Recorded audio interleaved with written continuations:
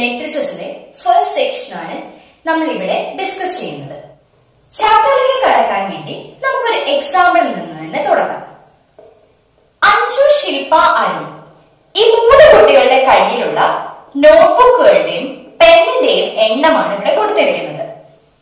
അഞ്ജുവിന്റെ കയ്യിൽ 10 നോട്ട്ബുക്കും 5 പെന്നും, ശില്പയുടെ കയ്യിൽ 8 നോട്ട്ബുക്കും 6 പെന്നും, അരുണിന്റെ കയ്യിൽ 5 നോട്ട്ബുക്കും 2 പെന്നുമാണ് ഉള്ളത്.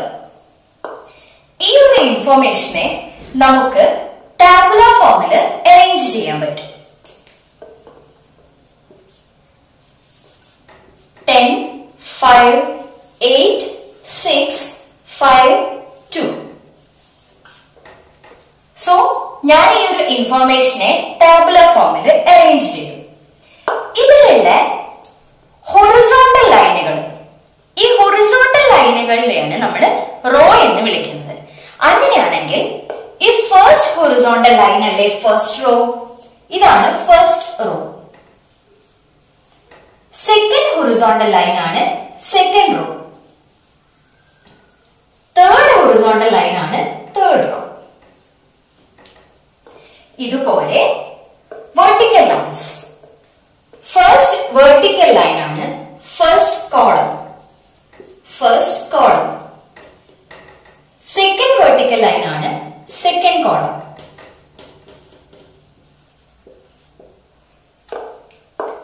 ഇവിടെ നമ്മൾ എടുത്തിരിക്കുന്ന എക്സാമ്പിൾ തന്നെ മറ്റൊരു രീതിയിൽ എക്സ്പ്രസ് ചെയ്തതാണ് ഇത്.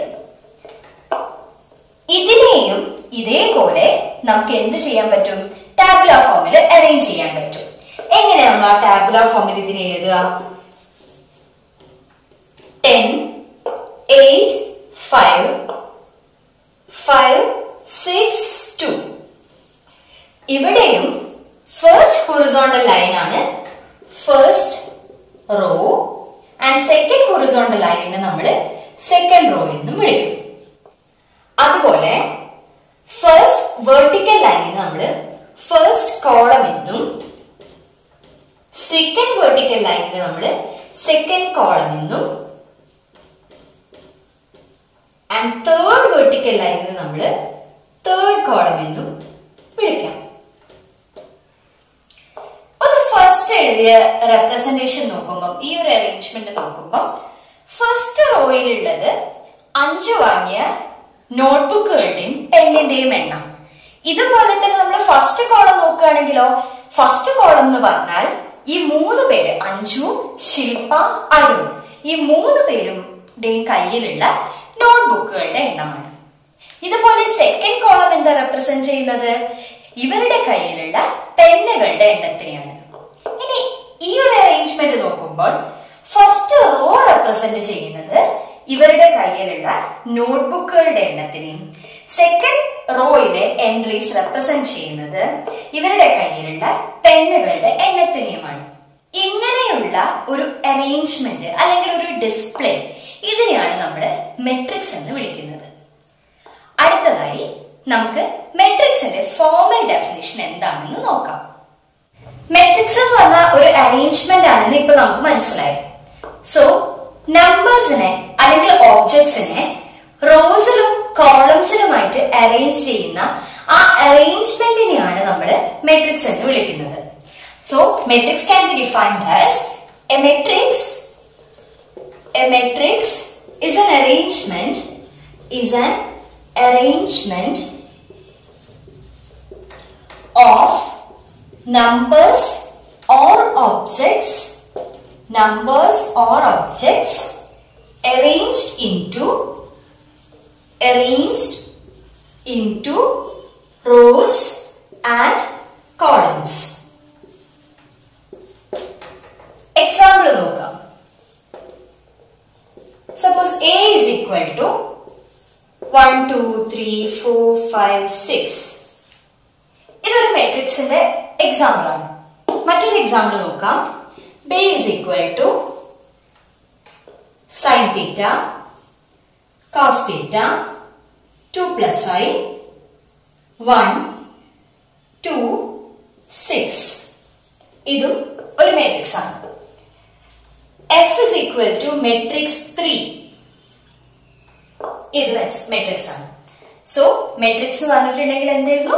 Matrix is an arrangement of numbers or objects arranged into rows and columns. Example ഇങ്ങനെ നമുക്ക് എഴുതാം. ഇനി നമ്മൾ ഡിസ്കസ് ചെയ്യാൻ പോകുന്നത് ഓർഡർ ഓഫ് മെട്രിക്സ് ആണ്. ഒരു മെട്രിക്സിന് m റോസും n കോളംസും ആണ് ഉള്ളതെങ്കിൽ നമുക്ക് ആ മെട്രിക്സിന് ഓർഡർ, ആ മെട്രിക്സിന്റെ ഓർഡർ m/n ആണെന്ന് പറയാം. m/n. ഇതിനെ നമ്മൾ m into n എന്നല്ല വായിക്കേണ്ടത്, m/n എന്നാണ്. സോ ഇപ്പൊ ഞാനൊരു മെട്രിക്സ് എടുത്തു, a equal to 1 2 3 5 6 8. ഈ മെട്രിക്സിന് എത്ര റോസ് ഉണ്ട്? 1 2 രണ്ട് റോസ്. സോ ഇതിന് റോ 2 ആണ്. കോളംസ് എത്ര ഉണ്ട്? 1 2 3. അങ്ങനെയാണ് ഇതിന്റെ ഓർഡർ 2/3 ആണ്. ഇനി മറ്റൊരു എക്സാമ്പിൾ നോക്കുമ്പം 1 2 6 8 9 5 2 0 8. ഈ മെട്രിക്സിന്റെ ഓർഡർ എത്രയായിരിക്കും? ഈ മെട്രിക്സിന് 3 റോസും 3 കോളംസും ഉള്ളത്. സോ അതിന്റെ ഓർഡർ 3/3 ആണ്. 3/3. ഇനി വേറൊരു മെട്രിക്സ് നോക്കുക, മെട്രിക്സ് 2. ഈ മെട്രിക്സിന്റെ ഓർഡർ എന്തായിരിക്കും? ഈ മെട്രിക്സിന് ഒരു റോയും ഒരു കോളമേ ഉള്ളൂ. അതുകൊണ്ട് ഇതിന്റെ ഓർഡർ 1/1 ആണ്. സോ ഓർഡർ എന്ന് പറഞ്ഞാൽ ഒരു മെട്രിക്സിന് m റോസും n കോളംസും ഉള്ളതെങ്കിൽ അതിന്റെ ഓർഡർ m/n ആയിരിക്കും. ഇനി നമുക്ക് എങ്ങനെയാണ് ഒരു മെട്രിക്സിനെ ജനറലി എക്സ്പ്രസ് ചെയ്യുന്നത് എന്ന് നോക്കാം. ജനറലി ഒരു 2/3 മെട്രിക്സിനെ നമുക്ക് A is equal to matrix A11, A12, A13, A21, A22, A23. ഒന്ന് നോക്കാം. 2/3 എന്ന് പറയുമ്പോൾ 2 റോസും 3 കോളംസും ഉള്ളത്. ഇവിടെ 2 റോസും 3 കോളംസും. ഇനി മറ്റൊരു മെട്രിക്സ് നോക്കാം, 3/3 മെട്രിക്സ്. ഒരു 3/3 മെട്രിക്സിനെ എങ്ങനെ ജനറലി റെപ്രസെന്റ് ചെയ്യാം? എങ്ങനെ നമുക്ക് റെപ്രസെന്റ് ചെയ്യാം? ഒരു A is equal to A11, A12, A13, A21, A22, A23, A31, A32, A33. ഇങ്ങനെ നമുക്ക് ഒരു m/n മെട്രിക്സിനെ നമുക്ക് എങ്ങനെ റെപ്രസെന്റ് ചെയ്യാം? A is equal to A11, A12, A13, etc. A1n വരെ. n കോളംസ് അല്ലേ? A1n വരെ. Next raw A21, A22, A23, etc. A2n വരെ. Similarly, AM1, AM2, AM3, etc. AMN. ഇങ്ങനെയാണ് ഒരു m/n മെട്രിക്സിന്റെ ജനറൽ ഫോം. നെക്സ്റ്റ് നമുക്ക് ഒരു 2/3 മെട്രിക്സ്. ഈ 2/3 മെട്രിക്സിലുള്ള എലമെന്റ്സിന്റെ എണ്ണം അല്ലെങ്കിൽ എൻട്രീസിന്റെ എണ്ണം എത്രയാണെന്ന് നോക്കാൻ നമ്മൾ സാധാരണ എണ്ണി നോക്കലാണ് ചെയ്യല്.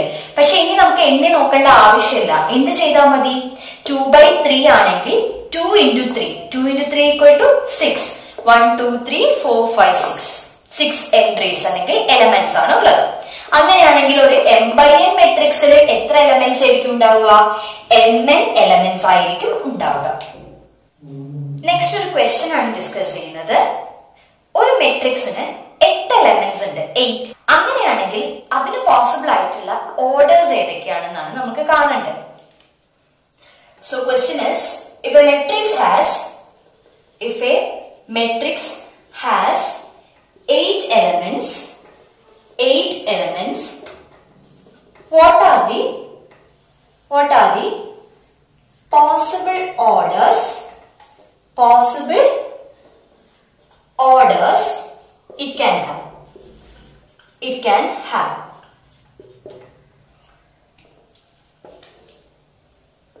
8 elements ആണ്. നമ്മൾ ഇപ്പൊ പഠിച്ചു ഒരു m/n മെട്രിക്സിൽ m into n elements ആണ് ഉള്ളത്. അങ്ങനെയാണെങ്കിൽ 8 എലമെന്റ്സ് ഉണ്ട് എന്ന് നമുക്ക് ക്വസ്റ്റ്യനിൽ തന്നിട്ടുണ്ട്. അങ്ങനെയാണെങ്കിൽ ഓർഡേഴ്സ് എങ്ങനെയായിരിക്കും വരിക?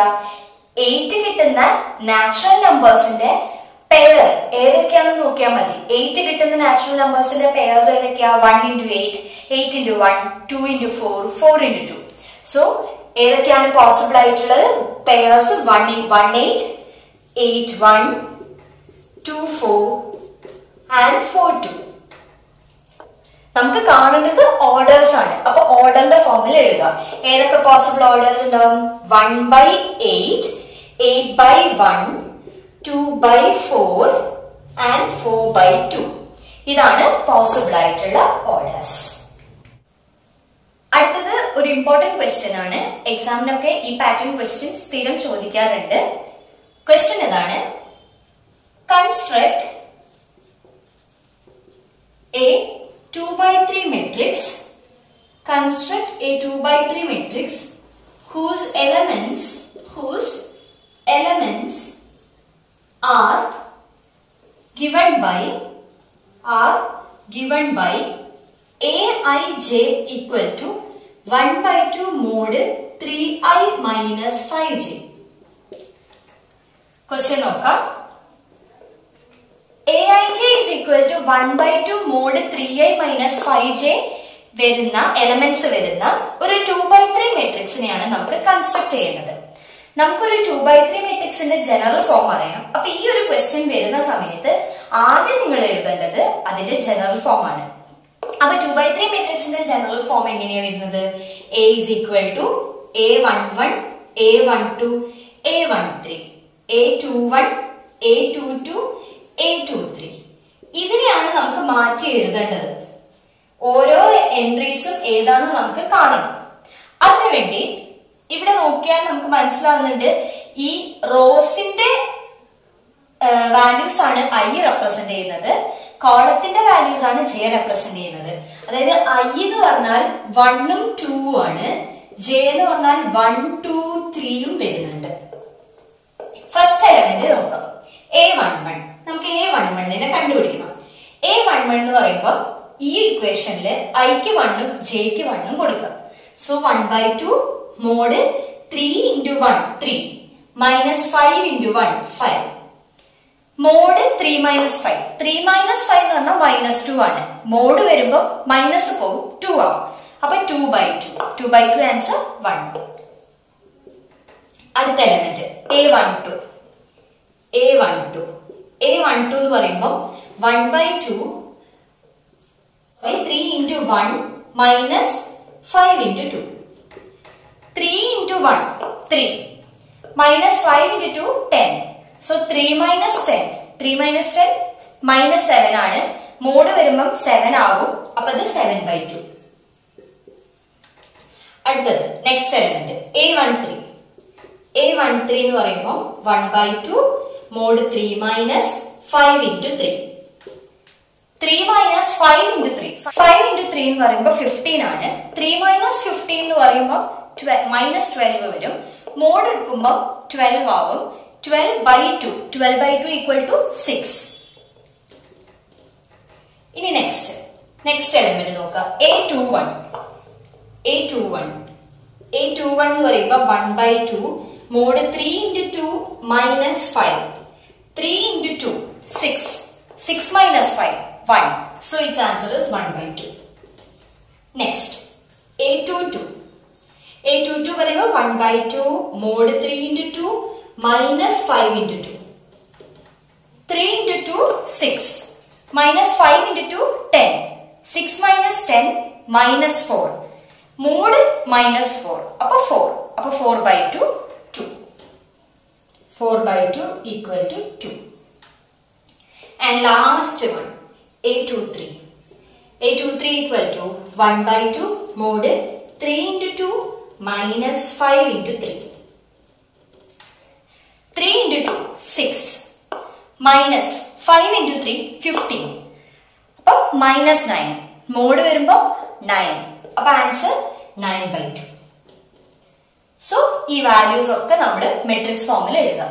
a11ന്റെ value 1, a12ന്റെ value 7/2, a13ന്റെ value 6, A21ന്റെ value 1/2, A22ന്റെ value 2, A23യുടെ value 9/2. So ഇതാണ് നമ്മുടെ 2/3 matrix whose elements are given by Aij is equal to 1/2 mod 3i minus 5j. അപ്പം നമ്മുടെ ഫസ്റ്റ് സെക്ഷൻ ഇവിടെ കഴിഞ്ഞു. ഇപ്പൊ ചെയ്ത പോലെയുള്ള 2-3 പ്രോബ്ലംസും പിന്നെ നമ്മളുടെ ടെക്സ്റ്റിലെ exercise question from 1 to 5 section 1-ലുള്ളതാണ്. അപ്പൊ എല്ലാവരും ഈ പ്രോബ്ലംസ് എന്തായാലും ചെയ്തു നോക്കണം. അപ്പൊ നിങ്ങൾക്ക് ഈ വീഡിയോ ഇഷ്ടമായിട്ടുണ്ടെങ്കിൽ എന്തായാലും ലൈക്ക് ചെയ്യണം. നിങ്ങളുടെ അഭിപ്രായങ്ങൾ ഞങ്ങളെ കമന്റ്സിലൂടെ അറിയിക്കുക. വീഡിയോ ഷെയർ ചെയ്യുക. ഇതുവരെ ചാനൽ സബ്സ്ക്രൈബ് ചെയ്യാത്ത ആരെങ്കിലും ഉണ്ടെങ്കിൽ എന്തായാലും ചാനൽ സബ്സ്ക്രൈബ് ചെയ്യണം. കൂടെ തൊട്ടടുത്തുള്ള ബെൽ ഐക്കൺ കൂടി ഒന്ന് ക്ലിക്ക് ചെയ്യണം. So thank you.